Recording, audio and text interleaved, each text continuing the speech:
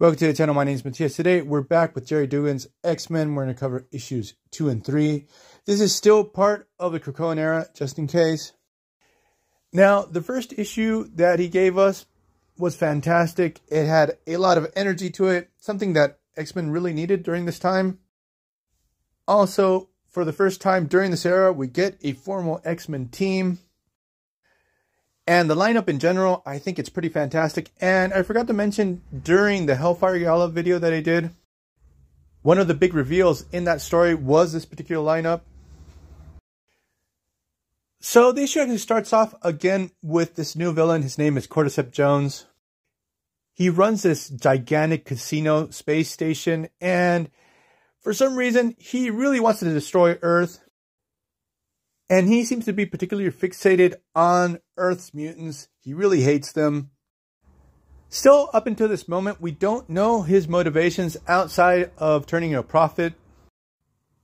Because each time he tries to destroy Earth, everyone in the casino starts putting in their bets. It seems very entertaining for all these alien races to see all this pain and suffering on Earth.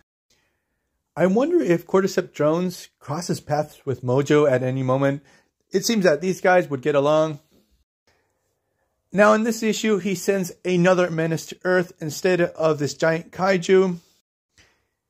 He actually infects this alien with the annihilation wave. So when he arrives to Earth, he basically just explodes and all these insects from the negative zone start spewing out. Now, before the X-Men spring into action, we have Jean Grey. She's training with Synch, teaching him how to use telepathic powers. The whole dialogue between them is actually very interesting. There's actually a fantastic moment where Jean Grey actually tells Synch she envies him that he can actually turn off these powers, that's not a luxury that she has. So what happens is, once the X-Men arrive on the scene, the major focus of Mr. Duggan is actually to not only show our heroes as badass fighting these evil insects, but really focus how they work as a team, their interactions between each one of the characters. Each of these characters try to push their powers in new and different ways, because not only they have to kill all these evil insects, they also have to protect this small town. We get this really interesting moment, especially with Sunfire, that for the first time he actually feels like a superhero, that he enjoys saving people's lives, and that he really loves his place on this team. So what happens is that Jean Grey is able to find the dead host of the annihilation wave. With some help of Polaris, they're able to jumpstart his brain, and she's able to see small tidbits of where this attack comes from. This is one of the first times that she's ever tried to read the mind of a dead person. It takes a lot out of her, but she discovers the existence of Cordyceps Jones and this game world. So once the X-Men save the day, the people of this small town throw this gigantic barbecue to give thanks to the X-Men. And it's pretty cool because the X-Men are not used to this treatment, being viewed as straight up heroes. Because normally what would happen with the X-Men is that once the people that they save realize that they're mutants, they tend to turn on them. In general, humanity has been pretty ungrateful to the labors of the X-Men.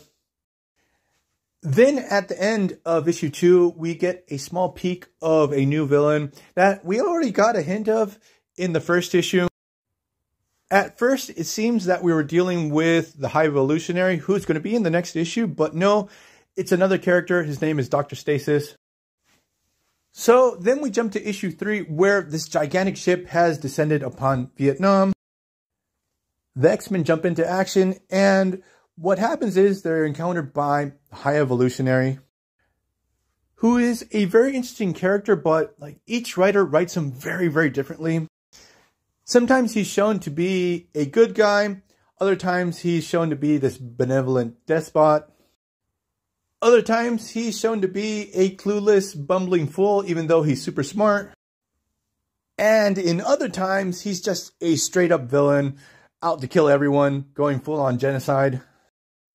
And the High Evolutionary has a checkered history with the X-Men, because way back in the late 90s, we had a brief story arc where he decided that he didn't want mutants to exist anymore.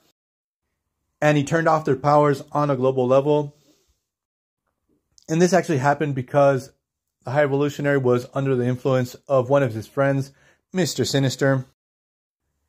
But now the High Evolutionary has arrived on Earth, and he's actually very happy with the existence of Krakoa. He thinks that it's going to take humans' evolution in a very interesting direction. And he tells the X-Men, look, I have a gift for you guys. It's like this biological bomb. When it's set off, all humans are going to be sterilized. So within one generation, there's going to be no more humans. Mutants are going to flourish. And right off the bat, the X-Men think to themselves, nope, this is not going to be a good idea. Especially Rogue, who really, really hates the High Evolutionary. Because back in that very infamous story arc where we discovered that they had retconned Scarlet Witch and Quicksilver not to be mutants anymore, the High Evolutionary had also captured and experimented on Rogue. And he did some really messed up stuff to Rogue and also killed off the Wonder Man consciousness that inhabited her mind. So obviously we get a really awesome battle. I have to say that the art to this battle looks fantastic. Pepe Larraz does a fantastic job, man, on this whole run. The anime looks super cool.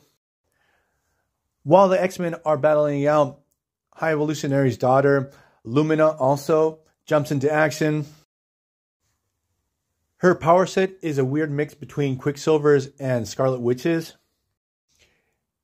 So she is a handful and possibly could take down all the X-Men on her own.